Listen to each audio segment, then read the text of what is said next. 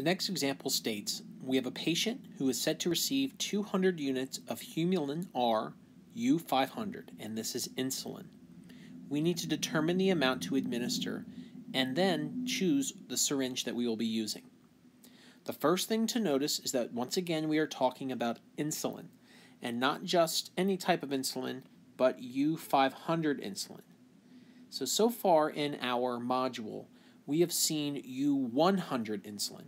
And when we had U-100 insulin, all we needed to do was to find the number of units, so determine the units, find the number of units, and mark that on a U-100 syringe.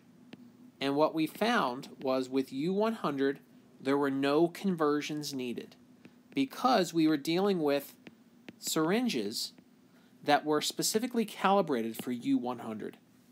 And a common mistake with U-100 is to convert that into milliliters and use a milliliter syringe, but that wasn't appropriate because we are using U-100 syringes. With U-500, it's a little bit different. U-500 is a significantly more concentrated type of insulin, specifically where we are dealing with 500 units per ml. So in this example, or when we're dealing with U-500, that's 500 units per 1 ml.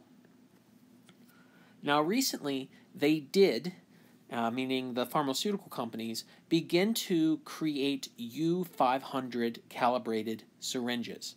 However, we have been instructed to continue in this course to teach that instead of using the U-500 calibrated syringes, what we will need to do with U-500 is to convert the units into mLs, and instead of using a calibrated syringe, we're going to use a 1 milliliter TB syringe. So you can see, depending on the type of insulin, if it's U-500 versus U-100, two very different procedures. So in this example, we were told the patient needs to receive 200 units of U-500. We need to convert this into milliliters because it's U-500. So this is done using any of the methods that we've learned so far in this course. So if we were to use the nursing formula, desired over half times quantity, we would have the desired amount to administer is 200 units. What we have available is 500 units, and we'll multiply that times the quantity that's contained in, which is 1 ml, and we would get 0.4 ml. The units would cancel, we would have ml. If you were to use dimensional analysis, you would start with what you need to convert, so 200 units. And we want to convert units into ml, and U-500 is 500 units for 1 ml.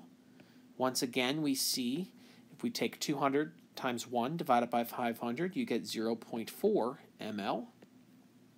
And finally, if I were to use a proportion, we know that the strength of this insulin is 500 units for 1 ml. We are administering 200 units. How many mLs is this?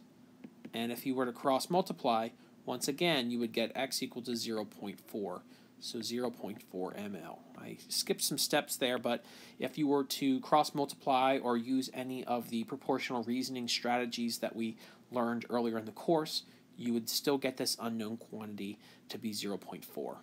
So in all of these cases, we get the amount to administer is 0.4 milliliters.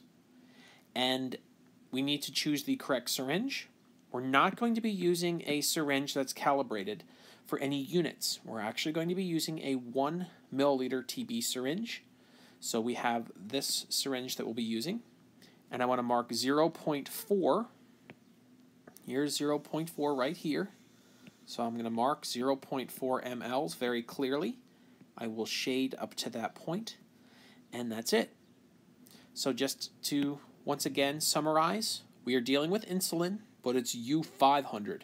And with U-500, we do need to do a short conversion into mLs and use the TB syringe. This is different than U-100, when we have no calculations or conversions needed, just to choose the correct syringe and mark the number of units.